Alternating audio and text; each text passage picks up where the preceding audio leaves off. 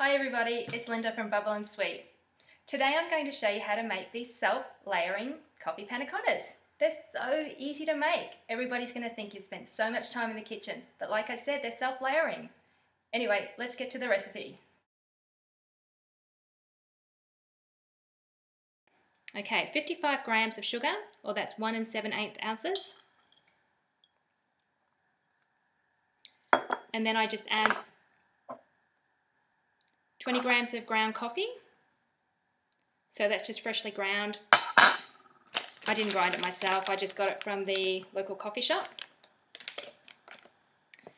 I'm using a really dark coffee here.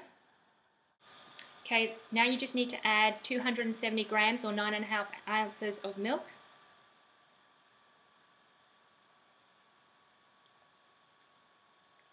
I've already pre-measured everything here.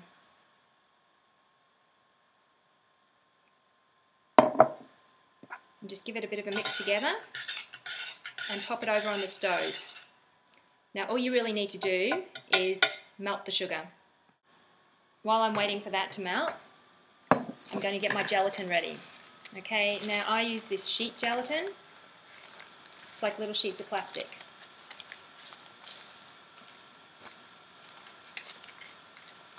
And what you need to do with that is you soften it in just some water, and then when you're ready to use it, you squeeze out any of the excess water and pop it into your mixture.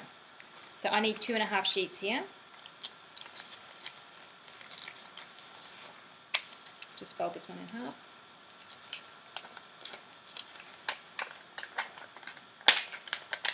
Now you can use more if you like. It'll just mean your panna cotta is a bit hard.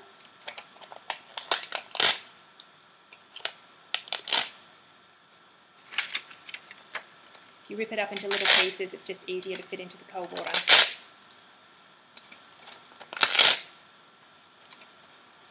Okay, so that just needs to soak for a couple of minutes, just while you're melting your sugar. The sugar's all melted and it's ready to go. Now all I need to do is add the gelatin and the cream. So remember, we popped the gelatin in the cold water before, and now it's all wibbly wobbly. Just squeeze out any excess water and pop it into your hot mixture. Make sure you get any of those little bits down the bottom.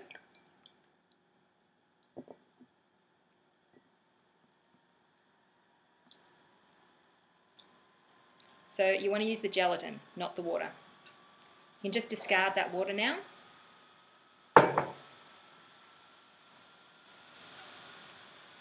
Just give this a bit of a mix. It should dissolve pretty quickly.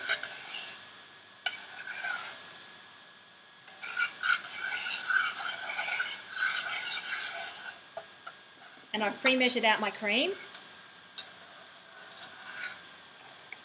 I'm just using pure cream. Okay, in Australia you don't want to use thickened cream because that's got added gelatin in it. It's pretty much pouring cream. Okay, just give it a mix together. Now we need to just strain the mixture. So you pop a little strainer over the top of a jug and some paper towels or some filters, and all I've got here is this clean new dishcloth. So I'm going to have to use this one.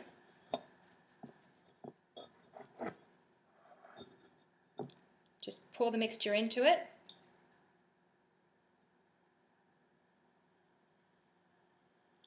So it should all just strain through, and all of the coffee grounds should be left behind.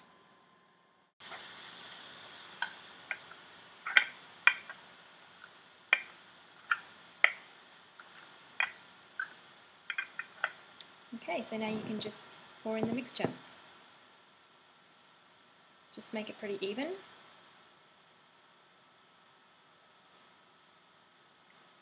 Oops. That's okay, I'll clean that up later.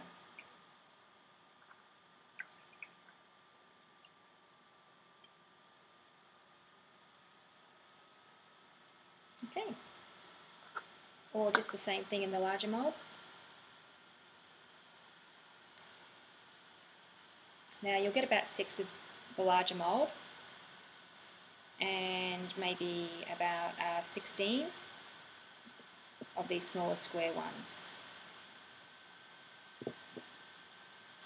Now you can pop the big ones straight into the fridge and they'll just self-layer, but with the smaller ones I find you need to leave them out just at room temperature for a few minutes and the layers start settling themselves. I think you can already see in these ones at the front the darker layers started to come down there. Okay, I just left these here for about 10 minutes while I did some cleaning around the kitchen and you can see that there's some nice layers have developed. They're looking good, so I'm just going to stick them in the fridge now for a couple of hours to set and then they should be ready to eat.